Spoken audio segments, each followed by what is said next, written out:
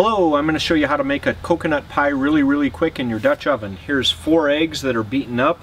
I'm pouring this into a 9-inch pie pan that I've melted a tablespoon of butter into. This is 2 cups of milk, and this is a cup of shredded coconut. Here's 3/4 cups of sugar. This is a 1/2 cup of Bisquick or self-rising flour, whatever brand you like. And this is 1 teaspoon of vanilla. And literally all you do is stir this up. Everything else will figure itself out. Now what I've got here is a 12-inch Dutch oven. I'm going to go ahead and put the lid on. I'm going to put down some coals. These are some hot coals. With a Dutch oven you want to put less coals on the bottom and more coals on top. So I'm just going to put a few down on the bottom. We'll place our Dutch oven on top. It's got legs on it that keeps it elevated off of there, and now we'll put some coals on top.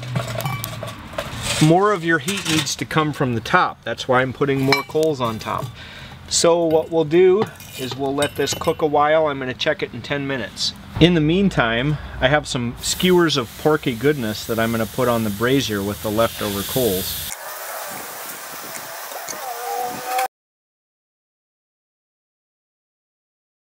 Okay, it's been about 10 minutes. I'm going to check on our pie here, and it's cooking.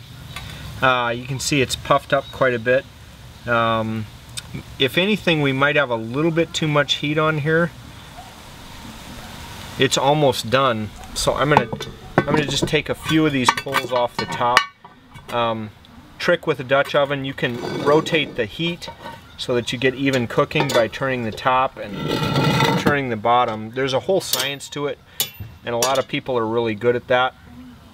I haven't devoted that much time to it. Ooh, it's done.